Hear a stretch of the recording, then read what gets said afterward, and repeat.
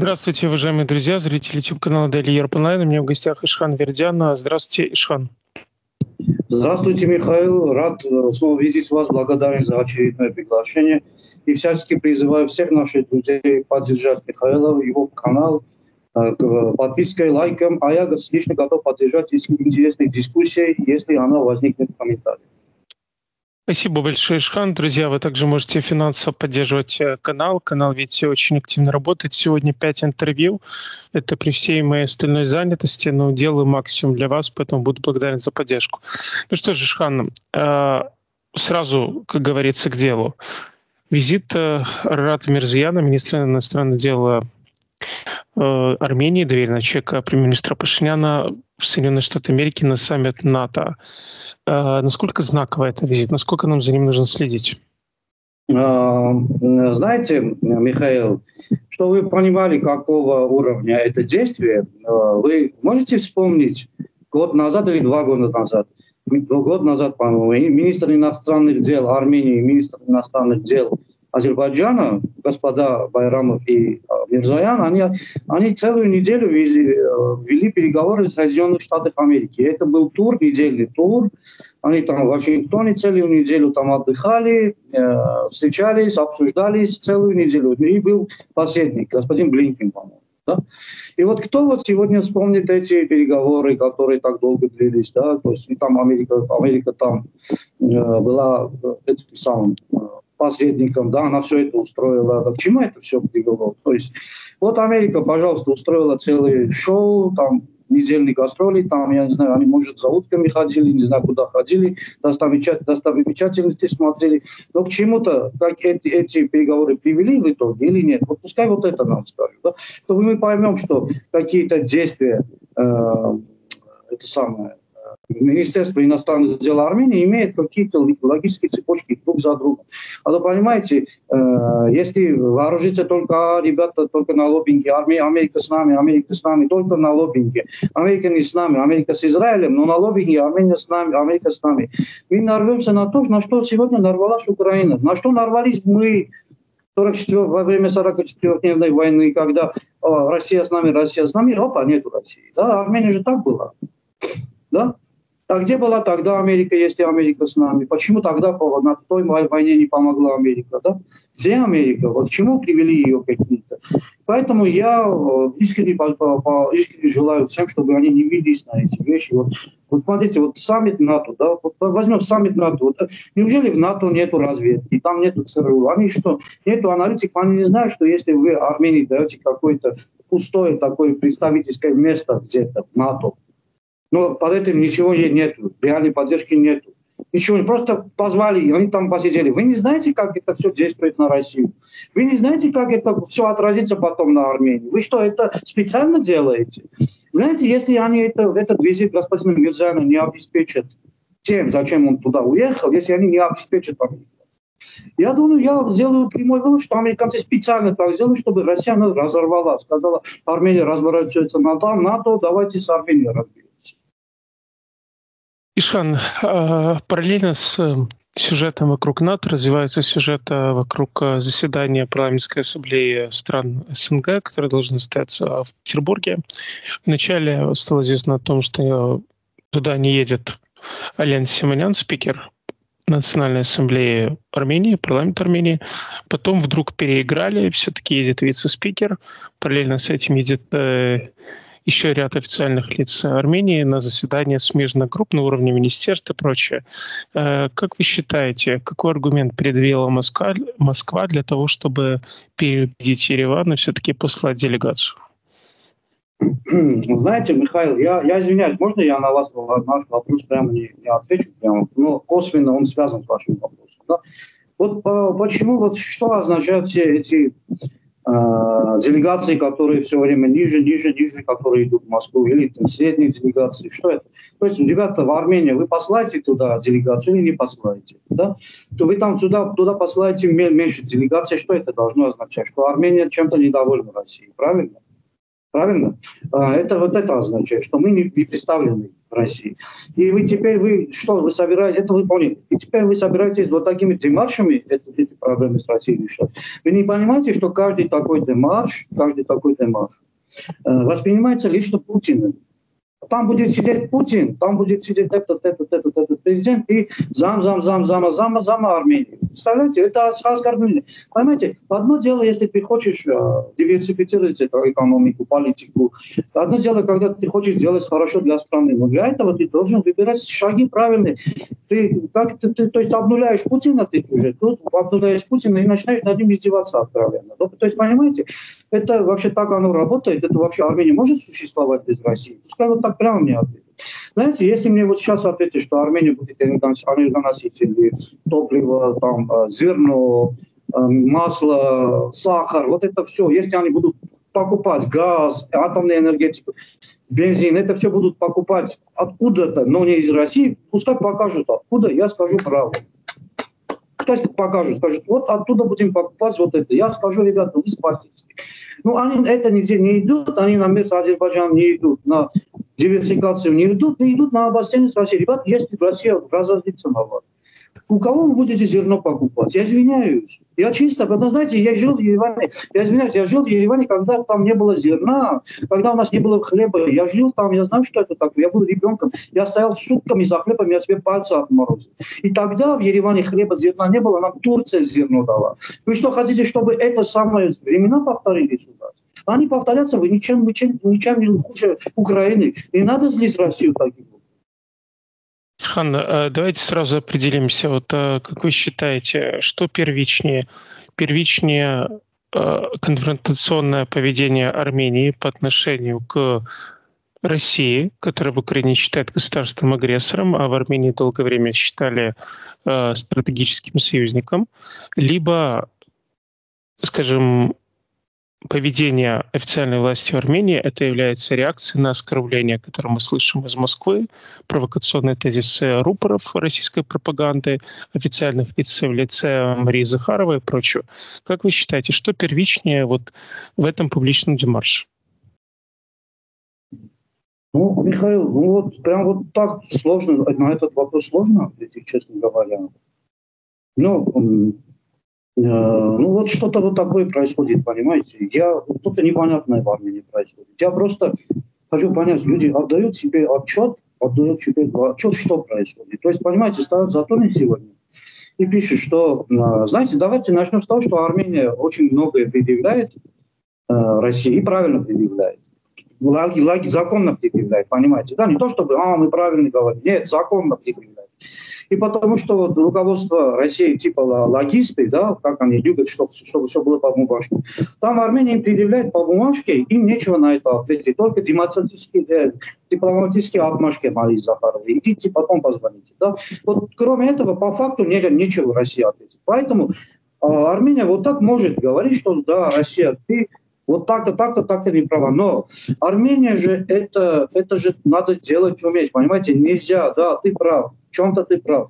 Но ты вместо того, чтобы зайти в диалог, дискуссию этих ошибок, как там все лазить, как это изменить, как на что повлиять. Если будет плохо, давайте будем диверсифицировать, давайте будем готовиться, если будет плохо. Да? Вместо того, чтобы это думать, ты думаешь, как показать России на ее место, все время понижая представительство в комитете. То есть вы все время тыкаете носом, лично Путина тыкаете носом, не знаю, куда вы его тыкаете. Вот зачем вы это делаете? Вот зачем? Вот что тут первичное? Если я скажу, что тут есть первичная глупость, вы мне поверите, Михаил? Я вот такую акцию, я вот такому иду, что, ребята, это не поведение дипломатов. Вы там либо дипломаты, либо дорогие нуждаисты. Давайте уже признаемся, объединимся. Вы либо логисты, дипломаты, вы эти самые вы имеете в виду... юристы, вы компетентные люди, вы занимаетесь внешней политикой, это одно. А гоняться за трендами или там, за лоббистскими там, высказываниями, все время Путина, все время лицом макать его, я не знаю, ребята, вы что хотите Аляску японцами что обещали или что? На что надежды вообще? То Россия исчезнет, что ли? Ишхан, и последний вопрос, который я задам, он касается всего того же доклада Freedom House. Не помню, или мы обсуждали с вами на прошлой передаче, по-моему, мы не успели. Вот этот доклад Freedom House, который появился, который осуждает Азербайджан и который очень необъективно представляет ситуацию, которая происходила в Карабахе, ну, по сути говоря, несправедливо обвиняет Азербайджан в этнических чистках, которых, ну, не было. Да, вот так как это представлено в докладе, не было вообще никаких этнических чисток. Карабахские армяне уходили из Карабаха под давлением собственных лидеров, которые хотели использовать их уход для косовского сценария, для отделения Карабаха. Ну, понятно, что это не получилось. Азербайджан перехватил ситуацию, восстановил свой суверенитет и территориальную целостность. Как вы относитесь к этому докладу и, собственно, что послужило причиной этому докладу? Ну, не знаю, причины. Давайте причины следственной связи оставим немножко в стороне, если время будет, про них тоже поговорим. Вот по поводу этого доклада. Знаете, одно дело обсуждать доклад, то, что им написано, что это там опровергать, или там подтверждать, то есть тем заниматься докладом. Я этого не хочу, знаете почему? Потому что я считаю источник некомпетентным. Я ставлю под сомнение честность этой организации, как она называется, Human Rights Watch, Amnesty International, еще один был. Я просто не помню уже доклад, какая из них писала. Freedom House, да, конечно, да. Я вот ставлю под сомнение их объективность. Вот прямо, ребят, я говорю, вы мошенники. Я не хочу, я извиняюсь за честность, я не хочу обсуждать тезис, который бросил мошенник. Извиняюсь, это экономически я имею в виду. Я сейчас докажу почему. Знаете, есть многократные доказанные фактически случаи, что никакой этнической чистки из Армении не было, из Карабаха не было. Что они азербайджанцев в лицо не видели, вводящие Армении. Это фактически есть, доказательства есть. Есть видео, как они, полицейские азербайджанцы, раздают еду, и там на дорогу там помогают, разговаривают хорошо с ними, да, на азербайджанском говорят. Эти все факты есть. А вот что они говорят? Они говорят, было этническая чистка. Хорошо. Этническая чистка — это же не слово такое, шик, да, это же конкретный юридический термин. То есть это было, потому что это. Давай, рассказывай, показывай, что было. Да? Это же не заявлением, это же... Вот они заявляют, они доказать не могут. Следовательно, они некомпетентны. Поэтому я считаю, что эти организации, у них мотив один. Это лоббистские организации, западные лоббистские организации, которые продвигают в Армении, на Кавказе те же самые интересы, которые продвигают, допустим, господин Макрон, Париж, да, Франция, пожалуйста. Вот те же самые, это же одной ниткой все сшито, они вместе говорят, да. Это рупор Парижа, вот Freedom House, Америка просто не может так открыто это все декларировать, выступать как господин Макрон. Америка так не может. Но Америка выступает путем своих вот этих рупоров, своих этих пропагандистов, которые, еще раз, я настаиваю, что этот доклад написали мошенники. Если вы со мной не согласны, добро пожаловать в комментарии. А выходить за рамки этого, там еще какие-то реакции рассматривать, я думаю, смысла вообще нет. Ишхан, как вы считаете, какую в данном случае позицию занимают Соединенные Штаты Америки? Мы знаем, что сейчас Соединенные Штаты Америки выстраивают очень дружественные отношения с Турцией, резкое потепление. Значит, с Азербайджаном был визит О'Брайена как в Ереван, так и в Баку. Это представители Госдепартамента Соединенных Штатов Америки. Сегодня, к слову, в Ереване была Саманта Пауэлл. Вот как вы считаете, какую роль сейчас играют Соединенные Штаты Америки вот в этой всей истории, и как бы вы оценили? Ой, Михаил, Соединенные Штаты Америки во всех играх играют ключевую роль. Скажу я вам, это самая мощная страна в мире, против которой ни один Путин, ни одной ядерной куколкой не пукнет никогда. Понимаете, если Соединенные Штаты наберут ТСН, один строчку кода наберут, одну строчку, отключится сервис для российского интернета и пока, да, посмотрим, куда будут эти калибры летать без интернета, без GPS, правильно? То есть спорить, что там что-то сегодня кто-то Россия, Америка там угрожает, и там Америка находится, хочет себя защитить, там, не знаю, это все, не знаю, куда-то совсем в сторону научной фантастики. Что хочет Америка в нашем регионе? Да, я вам скажу, что она хочет. Она, вся ее деятельность просматривалась за всю историю Минской группы. Америка это не сама по себе. Она была в Минской группе, сопредседателем была, одним из. И она всегда свои интересы тут продвигала, находясь в рамках Минской группы. Там же она свои интересы плюла, да, в этой Минской группе. Не российские интересы она там плюла, а свои плюла. Да, значит, были интересы. И было многократно заявлено, что американские интересы с российскими и французскими сходятся, с европейскими сходятся на арабском вопросе. То есть эти интересы были, чтобы конфликт затянуть. Были интересы. Минская группа нам чисто такое доказательство. Я сейчас задаю вопрос, а что произошло, что эти интересы вдруг исчезли? Да, вот. С чего они исчезли? От чего? То есть они увидели красивые глаза азербайджанцев, бедные глаза. Или, может, они на наш Яробылур у них стали эти самые течь, да, эти искусственные слезы. С чего они изменили свою политику? Почему они отказались от своих национальных интересов, которые гнали 30 лет, непрерывно гнали. Вдруг сегодня отказались. Да, Америка говорит, нет, знаете, я миролюбивая. Нет, ребята, так не бывает. Там были интересы остались. Вот сегодня весь этот демарш, вот все это обострение. Дашнаки где находятся физически, их штаб-квартира? В Соединенных Штатах Америки. Они там живут лучше всех дашнаки, потому что Америка за ними следит хорошо. Да? Вот если бы Америка была дружелюбна, это все, она же все, что нам показывает всем этим? Армения, мы с тобой, Армения, держись.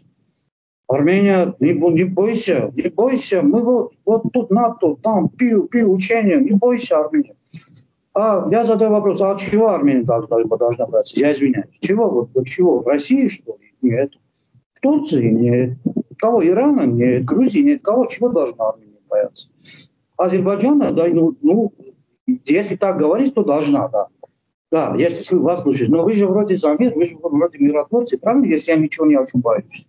Вы же мирные планы, инициативы продвигаете. Вы же говорите, мы заинтересованы в вечном мире. Ну, когда заинтересованы, реально помогите. Реально, а не говорите, Армения, мы с тобой, пока ты не уйдешь, всех не победишь. Ребята, Армения не может победить тюркские страны, которые в целом нас окружают, будет 200 миллионов тюрков, вот так, по всему периметру, включая Грузию.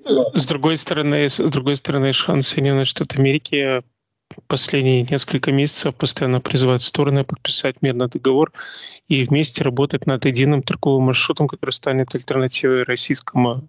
Так что здесь есть особенная миротворческая роль Соединенных Штатов Америки. Так не считаете? Ну, Михаил, смотрите, я уже привык на официальную риторику не смотреть. То, что заявляет, пускай заявляет, понимаете? Все, что политическим нужно написать, то и заявляет, понимаете? Давайте вот мы не будем эти заявления, что кто-то кого-то поддерживает, принимать всерьез, тем более вы, когда как бы на своей шкуре чувствуете, что означает, когда Запад обещает, потом обманывает. Да, вы это знаете, вот как Запад. И то есть на что мы надеемся? Ну то есть на что? Михаил, ну скажите, пожалуйста, вот на что? Что может Армения получить из всего этого, да? Если Россия захочет наказать Армению, да? Где спасение для Армении? Где? НАТО приедет, что сделает? Спасибо большое, Ишхан, за это интервью. Ишхан Вердян, известный общественный деятель, патриот Армении, блогер. Спасибо большое за это интервью. Вам спасибо, Мykhailo.